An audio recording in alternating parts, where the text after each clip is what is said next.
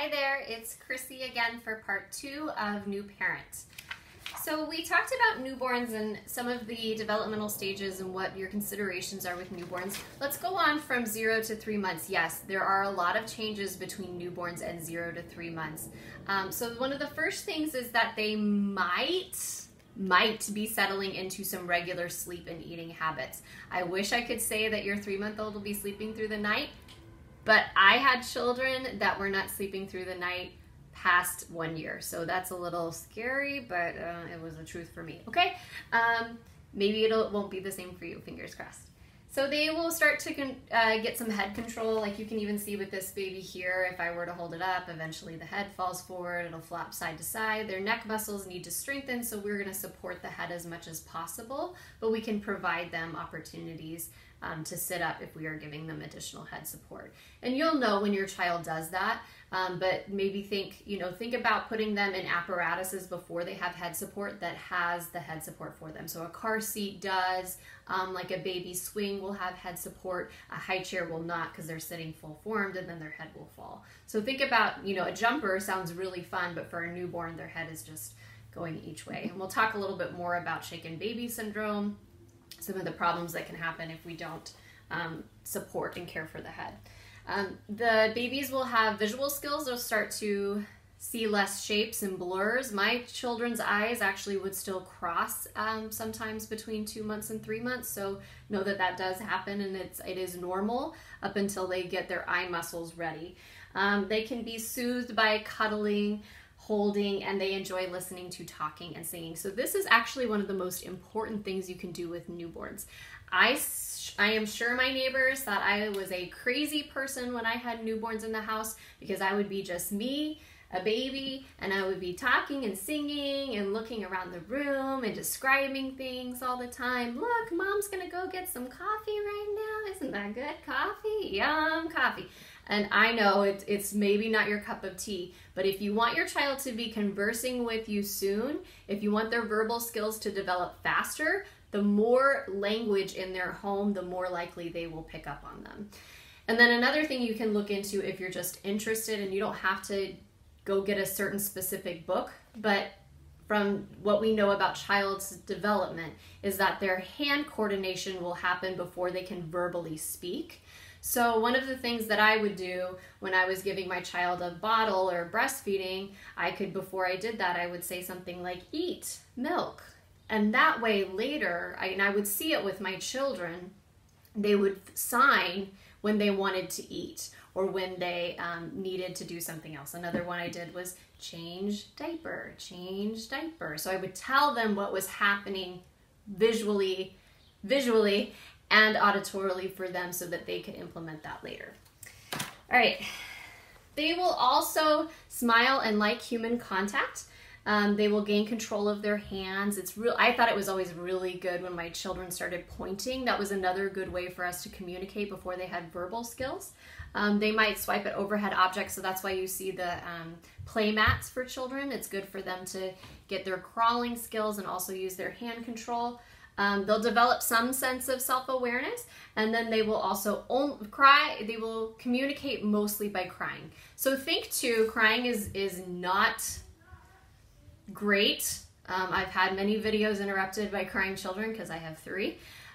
Crying is an uncomfortable experience, but that's your child's only way to communicate if they are uncomfortable, if they are wet, if they're hurting, if they're sad.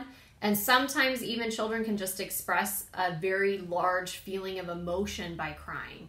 So I think it's best to respond to your children when they're crying, but then also realize, let's talk about some other ways that we can help them later. And one of the ways that we can do that is by really increasing their verbal and communication skills earlier rather than later. So from 3 to 6 months, this would be, 12 weeks and up. You're recognizing familiar faces and people. So again, think too, if you haven't been away from your child for a while, send a picture to your caregiver or your significant other, whoever that child's with. Send a new picture. If you have the ability to record through United Through Reading or if you are able to send a video, that's a good time to do that as well. Make sure that you ask the caregiver to regularly speak about you and let the child know who you are.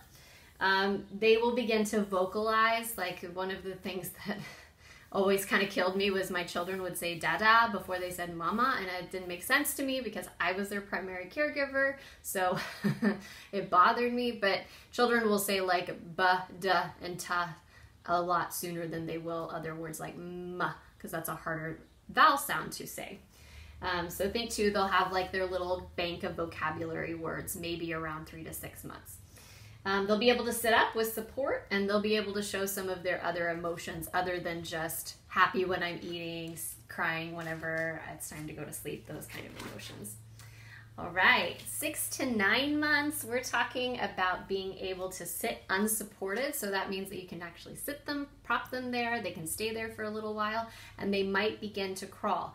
Now, before the 6 to 9 months, actually even so young as after the child loses the umbilical cord, we can put a child on its back.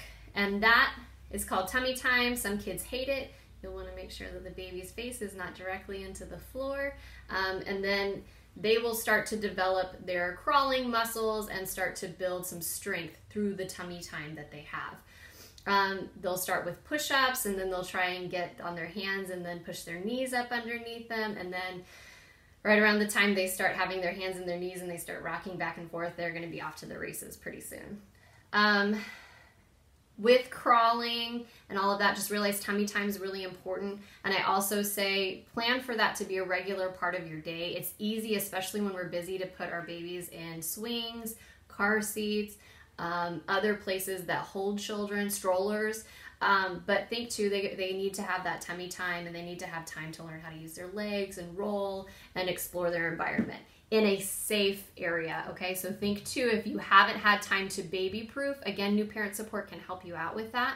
But one of the best ways I think to baby proof is get down in your home and crawl and see what you can see. If you can see cords hanging down, if you see electrical outlets that are not covered, those are concerns, and anything else that might be like a sharp corner for a child. My home looked different when I had crawlers than when I had walkers, and then later whenever I had older children. So if you have to move things around, it's temporary, but think about having a safe space for your child, okay? They'll start to grasp some small objects, so think too about toys that would be appropriate for them. Nothing that would be small enough to fit in their mouth, nothing with a sharp corner, nothing that would, if they were to hit themselves with it, would be a blunt object that would hurt their head. So think about having like a toy area for them with approved toys for them that are safe for them. They'll be aware of others, and then they'll start teething, which is another fun part of children. Sometimes the teething comes along with a fever, sometimes not, but they'll start to get little teeth that come in, and we need to find some ways for them to appropriately teeth. Some children will start to bite around this age, which is also really fun. My children have drawn blood from biting during teething, which is not fun. It's not one of the things that I saw whenever I thought about having a baby. So they have some nice gummy chews. There's some things that you can put like in the refrigerator that are cold that will help. Watch out for Orajel, because that can also coat the baby's throat and then they might choke. So I'm not saying don't use it. Ask your doctor. Your doctor's the entity that will decide, but they'll probably recommend some kind of teething apparatuses for them. All right, I'll check you back from 9 to 12 months and then some other tips.